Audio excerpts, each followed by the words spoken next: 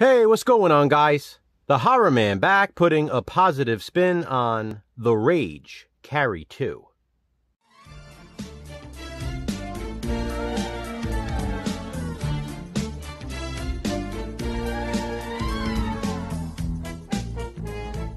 I want to start by saying this. This is easily one of the most underrated horror sequels ever.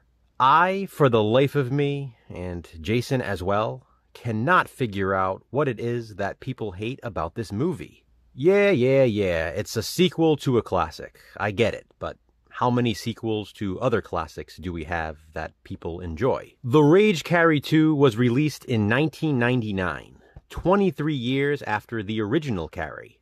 Based on what I've seen online, it seems that many people bashing this one have never actually seen it. I say that because I've literally seen numerous people claim this has no connection to the original, which is absolutely false. 23 years later or not, this is literally a direct sequel to CARRIE. Let me just get to my positives, because this could be one of those videos that ends up being longer than I'd like. First and foremost, the casting. Emily Bergl is absolutely phenomenal as Rachel. Rachel is the CARRIE character in the sequel. She really pulls off the loner persona, but there's something so endearing about her as well. Jason and I were specifically talking about this while watching the movie. She's not the traditional attractive actress, but there is something really cute about her. She doesn't look like one of the popular cheerleaders, and she's not supposed to. She's perfect in the role. She also looks like she'd be the actual daughter of the woman who plays her mother in the movie. It's really cool seeing Jason London and Zachary Ty Bryan in this. They were both really popular at the time of this film's release. Obviously, most people recognize Zachary Ty Bryan from Home Improvement. Emily Bergl, who played Rachel, by the way, played in Gilmore Girls as Francie Jarvis, so that's also a cool TV connection. Eddie K. Thomas, Finch from American Pie, has a role in this, as does Mina Suvari, also from American Pie. Dylan Bruno plays a great jerk as Mark. And yet another TV connection, Rachel Blanchard, who played Cher in Clueless, the TV series, also has a role. And another big positive related to the cast for me is the return of Amy Irving, reprising her role as Sue Snell from the original CARRIE. That right there is a huge connection to the first film, to those who claim this has no connection whatsoever. That's definitely not the only connection, though. But I don't want to spoil the even bigger one. Let's just say Rachel herself is also connected to the first film in some way. Not to mention there are plenty of flashbacks featuring scenes from the original CARRIE. Here's an obvious positive. The Rage CARRIE 2 is extremely entertaining. There are so many things that just feel real in this sequel. For example, some of the death effects, including the first death in the movie. That one looked extremely real. Also, the way the jocks and the popular kids act, and the way they bully Rachel. To me, it's not over the top. It's the unfortunate reality of a group of people like that. Jason London, who I mentioned earlier, plays Jesse, and I love the chemistry he has with Rachel. Within the high school politics and the horror, there is a genuine love story here. And speaking of those high school politics, I actually find them to be scary. One of the characters gets away with something simply because of who he is. If that doesn't mimic reality, nothing does. Because of the realism, I think The Rage CARRIE 2 holds up better than the original. You can watch it now, 25 years after its release, and it'll still seem current. That's definitely a positive.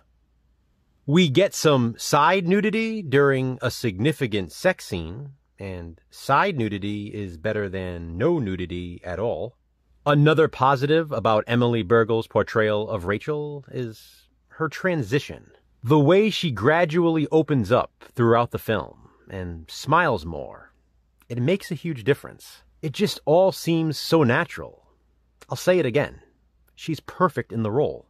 I love her connection to the first film. That's a huge positive. And I love that while The Rage Carrie 2 stays true to the original, it also does its own thing. In a way, I guess you could call it a requel. I'd compare it to Halloween 2018 in that way. It's a direct sequel to the original, but it also sort of reboots the franchise. I also find a lot of similarities between The Rage Carrie 2 and Pet Sematary 2.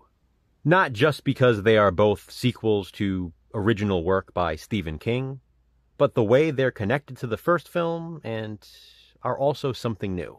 Instead of ending at a dance in Act 3, The Rage Carrie 2 is set at a house party. I'm glad they did that. They could have easily just set it at another dance, but they went a different route. And I love the house where the party is set. The kills are amazing. They're super gory and over the top and incredibly satisfying. And then following the massacre, there is a really touching moment that sort of brings you back to the heart of the film. Seriously, this sequel has heart. It's paced really well, especially for a movie with an approximate runtime of 1 hour and 45 minutes. It does not feel that long at all.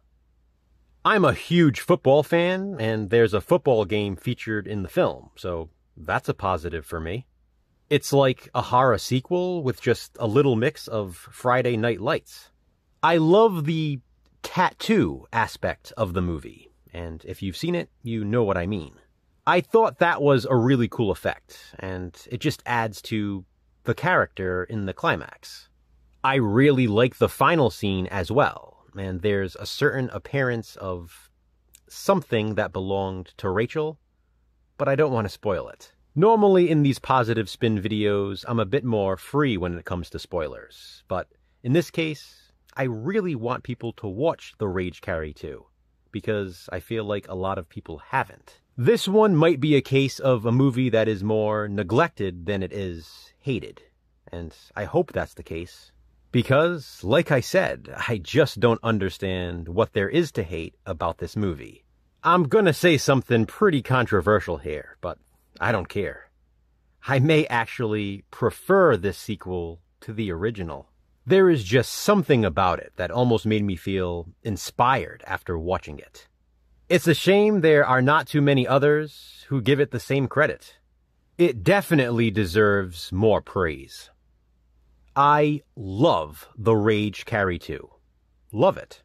But you don't have to agree. This is just my positive spin. Be sure to check out Jason's as well. To which hated movie will we next give a positive spin? Check back soon to find out. Until then, though, I'd love to know your thoughts on The Rage Carrie 2. Comment below and let me know. Thanks for watching, guys. Hit that thumbs up and, be kind, subscribe.